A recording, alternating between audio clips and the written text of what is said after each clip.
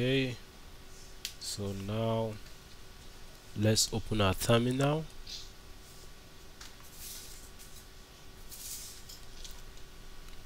Can now open your terminal. Okay, this is my terminal. Sorry for that. This is my terminal. Let me zoom it out a little so you can see. Okay, I think it's bold enough now. So the directory where I saved the VirtualBox is in desktop, so I have to move to desktop.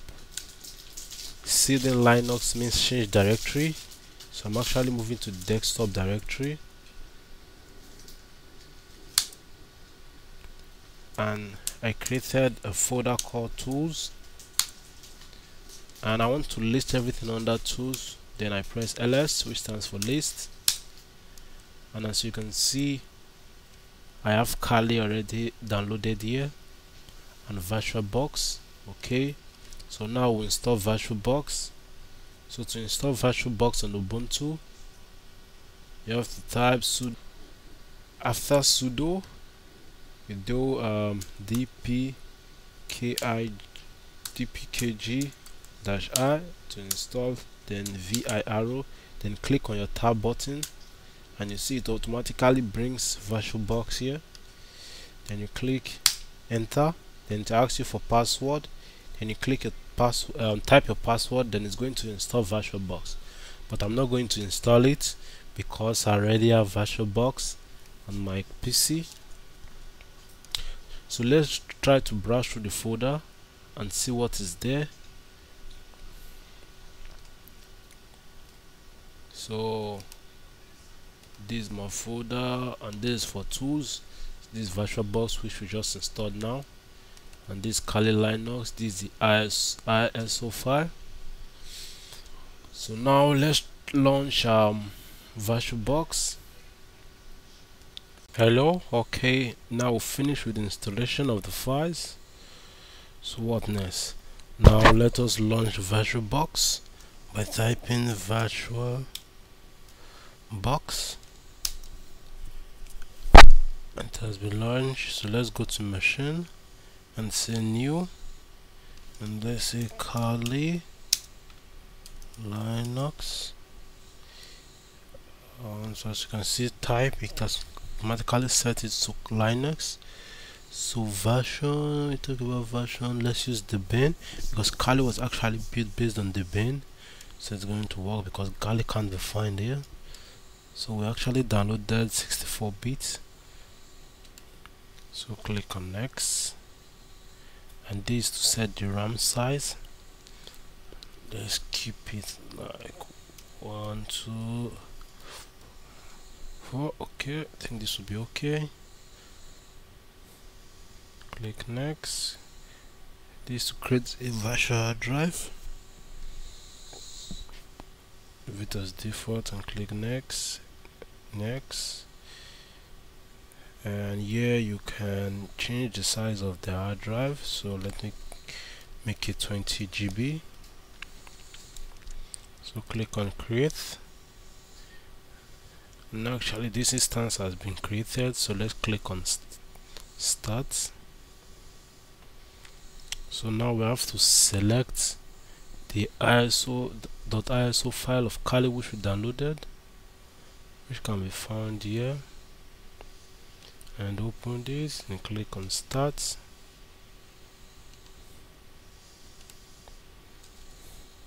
So you can see Kali live, but we are going to install Kali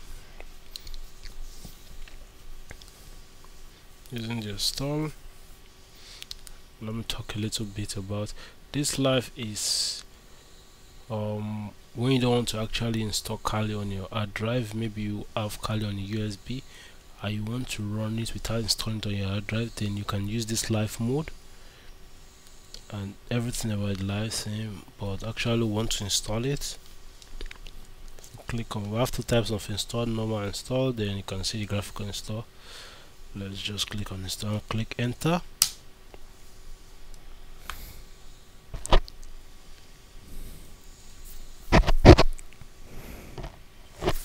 Okay, it says select language, English, and location, United States. Key your keyboard language, say American English. Okay,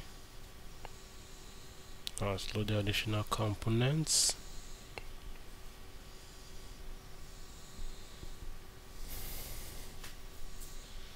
Configure the network. Okay, this is the host name. You can make it whatever you want. But I'm just going to leave my own as Kali. Fine with that, and click enter. Domain name, you can just say localhost. Okay, continue. And password, you could set a password, but right now I'm going to set my password as password. Yeah, set click enter. Set the password again, EASSWRD, but please don't make your own password, and this is just an instance. Okay, select time zone, Eastern, click enter.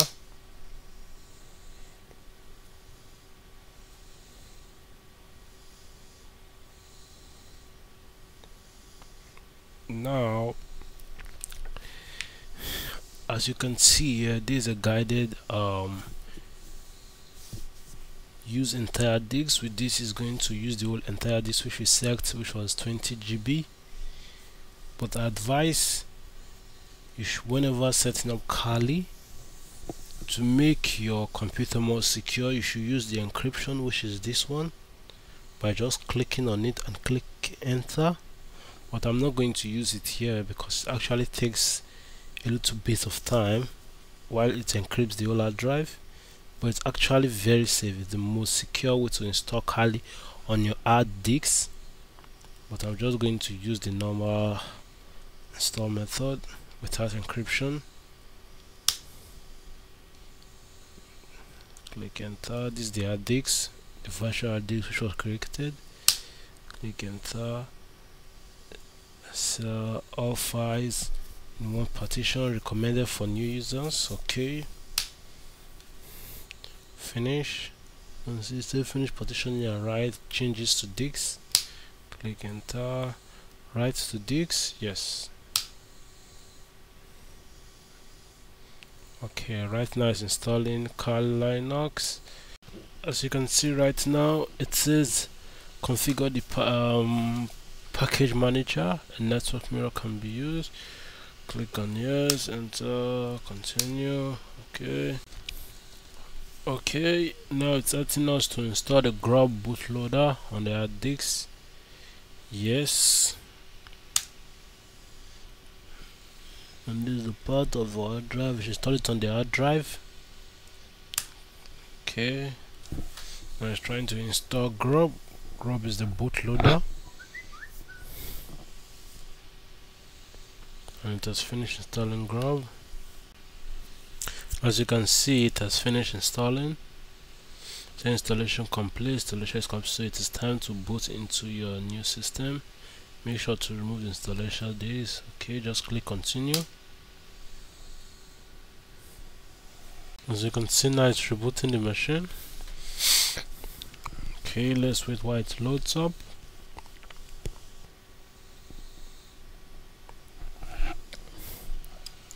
Still loading.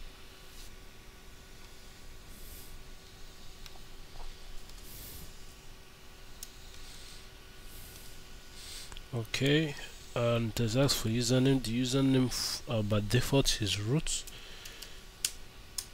and the password was the initial password you actually set when you were installing it, and mine was password.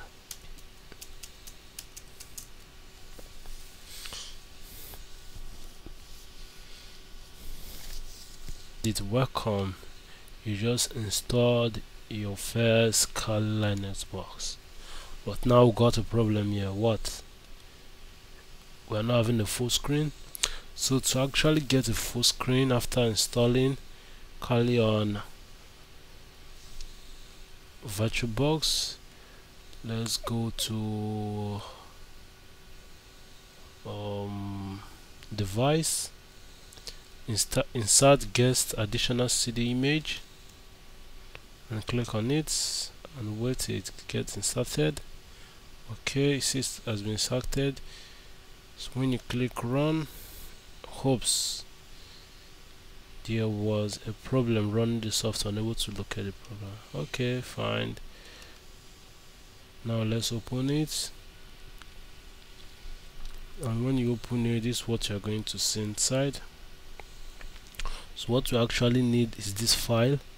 The other ones, like you can see, this one is for Windows, this for Mac, and so the body is what we actually need. So let's copy this out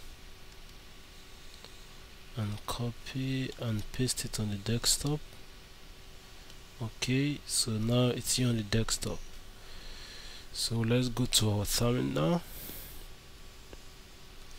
and change directory to desktop, ls, and you can see this is the file. So now let's try to make this file executable by typing chmod +x vb. Okay, then click enter, click ls. You see that changed to green, which means it's now executable. So now let's run this file with ./vb and click enter. Now it's presently installing the VirtualBox Linux additionals. So let's wait till it finishes. And now it has finished. So what we have to do next now is to reboot our system. To reboot, you can come over here and click on this button and say restart. But since our terminal is already open, all you need to do is just to type reboot, and it's going to reboot the machine.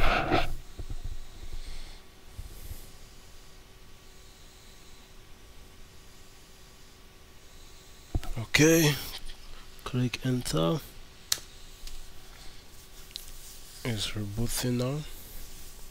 So the machine is actually starting up again. We have actually installed the VirtualBox additional tools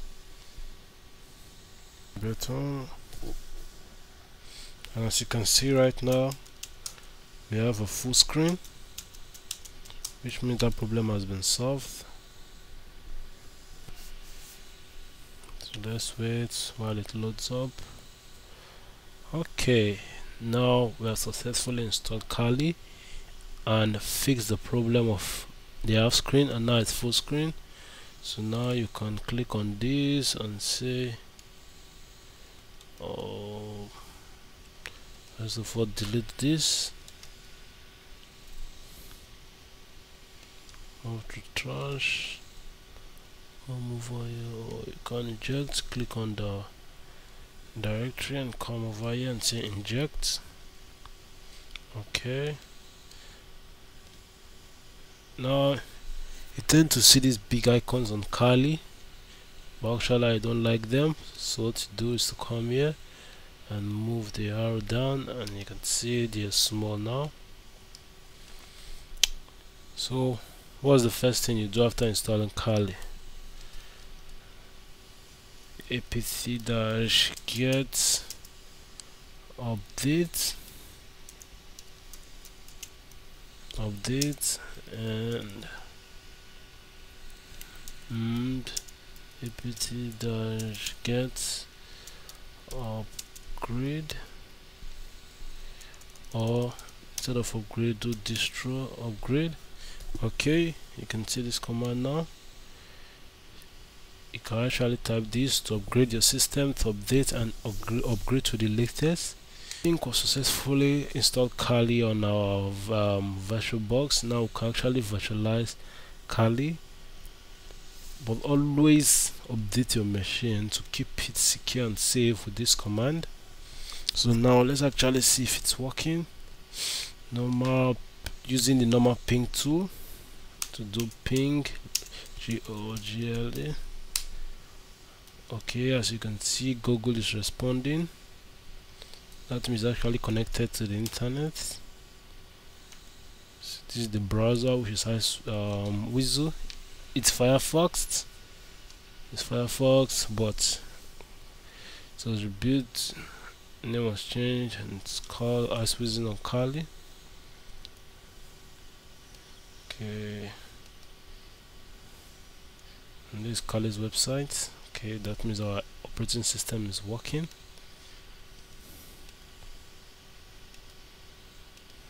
Okay,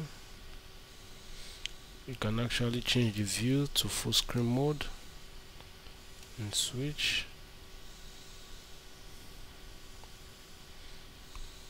Okay,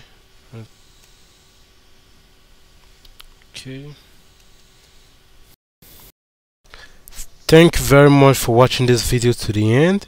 At this point in time, I bid you farewell, hoping to see you in my next video.